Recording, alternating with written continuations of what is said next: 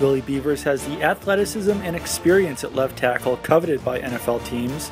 The Western Michigan product ran a 5.28 second 40-yard dash with a 4.67 short shuttle at 6'5", 321 pounds. He was a 4-year starter with the Broncos at left tackle, taking over the role in his freshman season. Beavers has good foot quickness and agility according to NFL.com.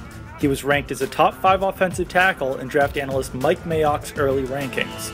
Beavers struggled during his senior season, however, according to Pro Football Focus. He allowed 5 sacks, 9 quarterback hits, and 25 hurries and 430 pass block snaps. He also graded out poorly during Senior Bowl practices, but bounced back for a solid All-Star game against top defensive competition, blanking pass rushers in 24 pass blocking snaps. Beavers will be a work in progress at the NFL level, and he's currently projected as a 5th-round draft pick. He would be best served to sit for his rookie season before potentially taking over a starting role later in his NFL career.